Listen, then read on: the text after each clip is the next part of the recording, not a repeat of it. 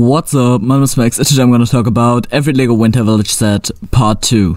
So to start off with the Winter Toy Shop from the year 2015, which cost $80 and was a remake of the first Winter Village set. In 2016 we had the Winter Holiday Train for $100, and a year later with the Winter Village Station for $80, which of course was made to accommodate the Holiday Train. In 2018 we had the Winter Village Fire Station for $100, and in 2019 we had the Gingerbread House also for $100. In 2020 we had the Elf Clubhouse for $100, and our most recent Winter Village set is Santa's Visit, also for $100.